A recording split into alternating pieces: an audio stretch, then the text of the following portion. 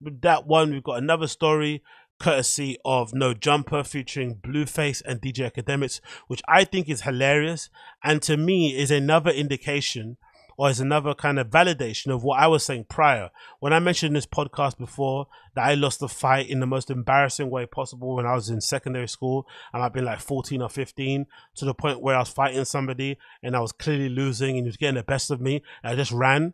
Like it was after a football game, I just started running and everyone was chasing me. I can see, no, stop, where are you going? And I literally ran all the way back home. I think I must have been in like Wanstead Flats, and I ran all the way back home to where I used to live, like Custom House, Canning Town, which is a long distance, running with my flipping JD sports bag on my back, slapping my chest, slapping my back, sorry, and my whole entire shirt drenched in sweat and fear, all that stuff.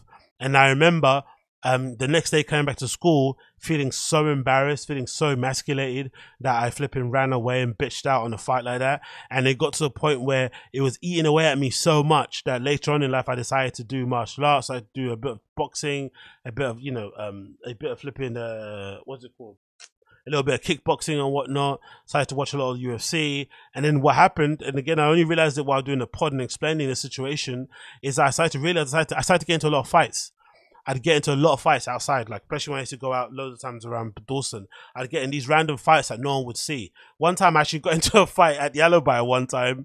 I think it was actually friends of a friend who I don't really talk to too much now at the moment.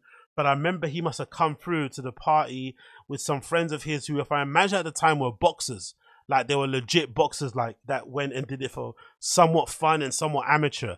And they lit me up. But I was still standing there swinging, still going through, going, yeah, come on, like not moving. Like I didn't want to move. I was basically a pinata, all right? They were just teeing off on me and I was swinging and missing, like, because I was drunk and high off flipping MDMA and drugs and whatnot. But I just wanted to basically prove that I could stand there in the pocket and not get bitched out. And then some other time also, again, so imagine all these fights I got in. Some other time I remember getting to a fight after a night out again. I was crossing the road somewhere and this guy in a car, I think it might have been around Bethnal Green area, so some Asian dude in a car did something and I must have did the same, the thing that everyone does when you're trying to be bad boy in the streets and try and fight people in cars. You punch or you kick the flipping car as it runs by. So it must have either clipped me or come close to clipping me and I kicked the door or something, and the dude pulled over and said, what the fuck you do to my thing? And then he came over to me and started talking, started shouting, and I just bam, decked him in the face. And then we just started swinging. We started fighting in the street, just randomly, just two men that didn't know each other 2 seconds ago. We started getting into a full fight, and I'm there in my full Dawson outfit, skinny jeans, Dr. Martens on, band t-shirt, just like swinging at this guy with a bandana on probably, and he's like just some Asian dude wearing his flipping Moss Bros suit, Zara suit, neck suit, whatever he's doing, on the way to finger bang his flipping lovely little Desi misses, right? And we're in the street swinging, fighting in the street. I don't know who won. If I remember correctly, I think I might have dropped him twice and he dropped me once. I think so. But again, dropping, I'm not sure if that counts in terms of winning street fights. I feel like someone has to really submit and stop. I don't think just because someone drops you, you've lost. I know for me, I remember being in the fight where I beat this guy up in school, and then he managed to punch me as he was falling over, and it just clipped my nose in a way that my entire nose started pouring. It wasn't broken for some reason, so whatever blood vessel that was in there that was flipping inflamed just popped and my nose started bleeding. So when you walked outside and you didn't know what happened, I had my hand over my face covering and my face was bloody, and that guy just looked like he'd been beaten up. So I looked like I lost, but I don't think I did. Anyway, I remember getting into so many fights in the street, many. In clubs in the street. Some I won, some I didn't, some I won, some I lost. But what I remember is I never ran again. So I had to kind of get back from how embarrassing and how bitched out I felt back in the day.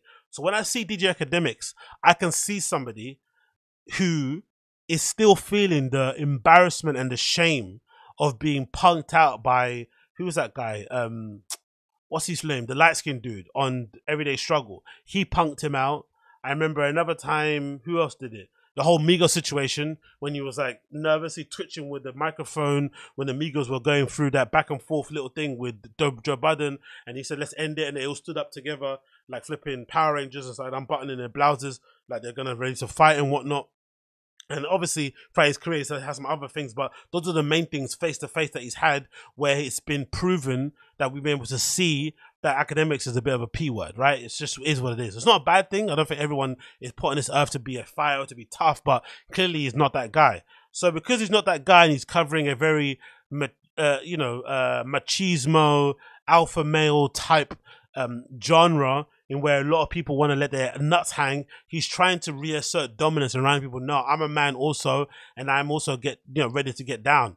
But unfortunately for him, I feel like all this barking and shouting on the internet is never going to get your get back. He needs to, what Akademiks needs to do, like I did, just get into fights with random people. He needs to meet up with somebody, whether it's a Lil Baby who's going back and forth. I think he's made up with Meek Mill, but his recent opponents have been Lil Baby, Lil Zay Osama. He had some beef with recently. Who else he had some beef with? I think that's it, right? And obviously Blueface. But he needs to meet some of these people up, meet them up, and just throw down, and hope, and definitely record it, put it up online. Even if he loses, he needs to be able to fight, not run, not do anything, and just scrap, get down with it, and keep it moving so people know, okay, cool, Akademiks maybe can't fight, but at least he's ready to meet up and get down. And then maybe he can, be able to kind of carry on without feeling this internal shame. Because I feel like this is what's coming through. And I feel like he made a very grave mistake by picking someone like Blueface, because from what we've seen of Blueface, from the times he has been scrapping outside, and from the pictures of him fighting in the gym and boxing, and from him beating up flipping Krayshawn's dad and whatnot. No, was it his dad or Krayshawn's dad? I don't know who that. Yeah, it must have been Krayshawn's dad. I think so. In that Zeus series he's doing, and just scrapping in general, he's down to scrap. I think Blueface has been in way more fights than probably Akademiks has had Happy Meals. Like, this guy has come from the gutter. He may be a bit of a joke now, and he may be a bit cringy and embarrassing things that he's doing, considering how talented musically he is. But let's not deny, the guy can definitely fight. So now it looks like Akademiks doesn't want to fight Blueface, but wanting to fight everybody else that he thought he could get the win on. So it goes back to prove that, he's suffering from this crisis identity. And I think it's absolutely hilarious. But anyway, he went through a back and forth with Blueface. This is courtesy of No Jumper. His Akademiks responds to Blueface after Blue called him out for a one-on-one fight. So Axe said to Blueface, I got 5K per nigga who fucked Blueface girl, Krayshawn, because I think Blueface said that Krayshawn, the girl that he's with, announced that she's pregnant. He said it's not his, that she was messing around with 10 other guys before, or 10 other guys while they were together. So it's probably one of their guys.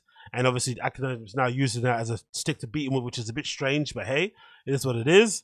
If fuck Blueface girl who down to get on my Twitch stream, breaking it down and how it happened, which is very messy, very sus. It continues, DNA test included, fuck Maury, big app for the do paternity test for that broke ass nigga Blueface. I'm pledging 50K for this effort. Who got Blueface girls pregnant? That's the real top level cornery there, isn't it? 50K you're willing to spend to prove that Blueface's girl had sex with other men is very strange. We continue. It says 10 niggas piped down Blueface's girl and she's still taking Henny bottles to the head. Clown, get your manhood back before you talk to me. 10 niggas. And he wrote 1, 2, 3, 4, 8 to 10. You nigga number 11, she got your kid. Answer that. Wow, okay. He says Blueface said 10 niggas fucked his girl in the last year and she still dropped a video on him eating that nasty snatch. Own up to your responsibilities. You finna be on child support, Blueface. Get your manhood back from your girl. Which is funny because I think he needs to get his manhood back from Vic Mensa. So I think that's the guy I didn't remember. Vic Mensa punked him out. He continues, fight the 10 niggas who piped your girl first. And the girl who keeps beating your ass. And I'm 100% down. MMA shit. So he wants Blueface to fight 10 people who he doesn't know for having sexual relationship with his girl at the time. Who knows? Then he'll fight him. It's like, what? How does that even make any sense? I'm going to buy your foreclosure house and kick you and your child and the mother of your child out. And the 10 niggas she done fucked. Okay, that's when you know you want to fight then, innit? When you start talking about the mother of your kids and stuff, that's like, okay, you need to relax. And of course, Blueface responded and said as following here. He said, we all know when a nigga turning a fade down, and Ak is clearly turning the beats the best way that he know how to. Ak want to get me to fight a female instead of him at 31 years of age. Give it up, bro. Squabble up or shut up. Which is definitely something I feel like most people should be doing. Less back and forth. So if you want to fight, get down. That's probably one of the reasons why I was getting annoyed with Kanye too, where he was going through his thing of like airing people out on Instagram and all that sort of nonsense. I was like, hold on. If I'm some of these people, like these Tremaines and them lot, who he was going out and making nicknames for and designing merch for, I would have just said, you know what, like, let's just fight. But you saw what happened with Kanye when he started beefing with or squabbling with flipping Diddy online. He started doing mad police shit. I'm gonna call the police. If anything happens to me, it was Diddy. Blah blah blah. Like nah. You can't be talking all this smack talk, trying to antagonize me. I want to fight, and then suddenly now you're trying to call police and start to play like the victim. I hate that shit. No back and forths, because men don't usually do that anyway. We're not really good at back and forths and engaging in that nonsense. It kind of is beneath us. Don't do the back and forth. Chill. Let's squabble up and meet up and get it out the way and just continue on with our lives. The next slide. It says, nigga said MMA. He must want to wrestle or some. LOL, because Act for sure can't throw no kicks with his fat ass. The jokes. Niggas always use the bitch ass cop out to sound like a bitch ass nigga to me. It continued. Axe was in a committed relationship with Selena Powell. Very true. Come on, cuz. You really want to talk about a bitch, bro? Axe is offering 5K to 10 niggas to take the fade for him. I must be the big bad wolf or something because he's so gangster for Lil Baby. True. And I think Blueface even said, I'll take the fade for Lil Baby. Like, Lil Baby wanted the fade. You didn't want it, or something didn't happen and the commission broke down, but it didn't happen, and now he'll take it. And clearly now, from what I last heard of Act talking on his podcast, I think he mentioned it here actually on his pod. Let me play it if I can see if I can play it. I think it mentions it here. Let's see if I can get it out loud so you can hear it here on this podcast. I got my phone. Of course. 1090 Jake, thank you to everybody who donated. Fuck. I should just shout you guys out, right? God damn. Somebody said, Act, you changed.